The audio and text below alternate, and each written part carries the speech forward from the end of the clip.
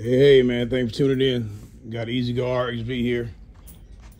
You're looking at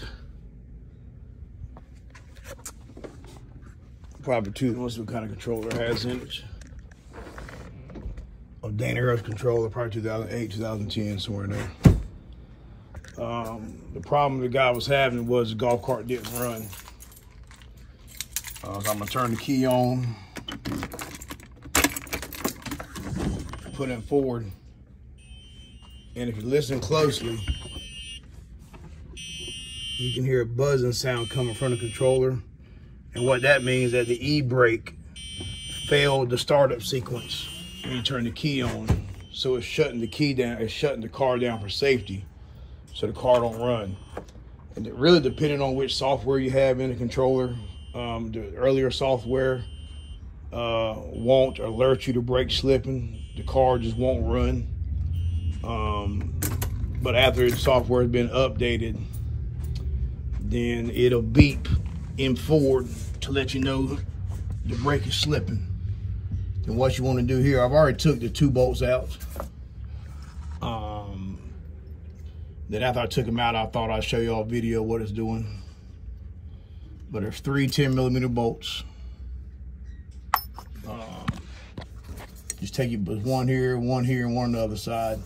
And then also you have a harness on the top side here that you just pick up on the pigtail. You see there, you just pick up on that little plug right there, and it unlocks the harness for the e-brake. Then you just want to unbolt the brake. Now, one of the things I'm gonna tell you, man, a lot of people don't know, when you put this back on, the bolt back on, don't he-man it. Just snug it down a little bit, because if you he-man it, you'll end up burning the new brake up. Then what I'm gonna do now is try to get this brake off with one hand, as I can show you how it comes off.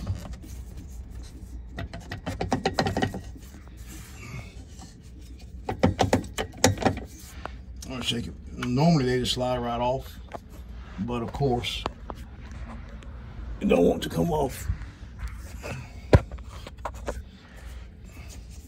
I know I'm gonna get a couple comments, somebody complaining about I'm making a motion sickness. Well, I got to say about that, if you don't like the video, keep scrolling, buddy. Keep scrolling.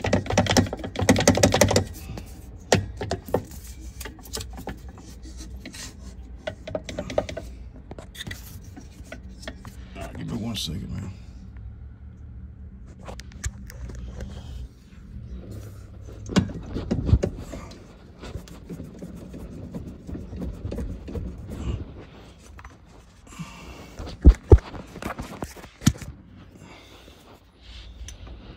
Every once in a while you get something like this here, you got to get a screwdriver or something put back there to get it off.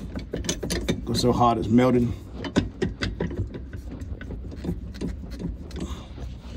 What the fuck? Struggle's real, fellas. Struggle's real. The struggle is real, but I'm telling you.